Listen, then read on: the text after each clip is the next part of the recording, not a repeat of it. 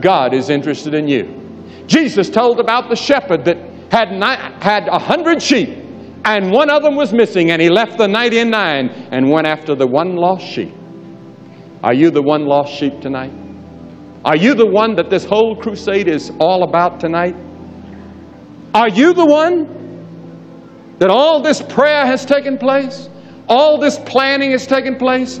You tonight, surrendered totally to Christ, could be mightily used if you gave your heart and your life to Him.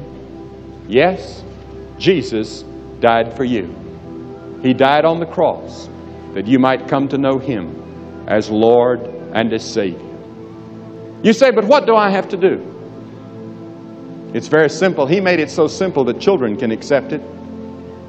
Made it so simple that the blind and the deaf and the dumb can come. Made it so simple that the educated can come. He said all you have to do is repent of your sins. That means that you're willing to change your way of living. It means that you tell God, God, I'm sorry. And mean it. And if you have to, go back and make restitution. Make right some of the things you've done wrong, all that you can. That's costly and it hurts, but that's repentance.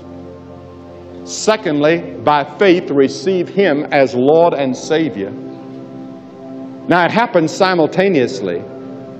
You can't divide repentance and faith. They go hand in hand and arm in arm. Faith means that you put your full weight on Christ and trust Him as your Lord and Master and Savior, and you're not trusting in yourself and you're not trusting anybody else to save you.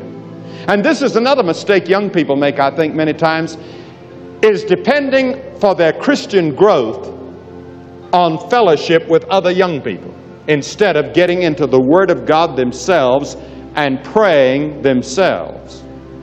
You see, you should never be dependent on somebody else for your spiritual life.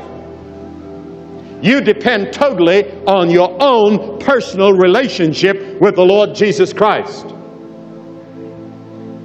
I remember an old evangelist wrote me one time and he said, I found that I got all the joy and happiness in my life out of the big meetings. And when the big meetings were over, I lost my joy and my happiness. Can you imagine that? He had missed his devotional life. He had missed his personal walk with God, so much so that when his health declined and the meetings declined, his joy went. Because his joy was in the big crowds and all the fellowship that he had with other Christians. Don't put it there. Put it in Christ. God and God alone. Just you and God tonight. I'm going to ask you to receive Him.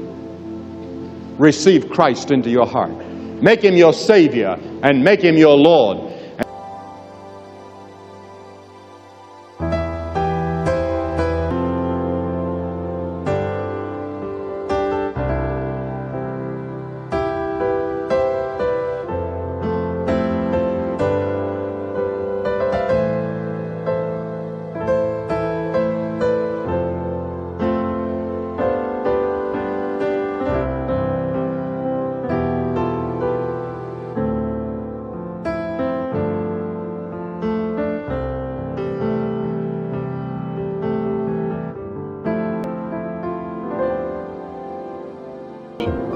To God be all the glory and God is all.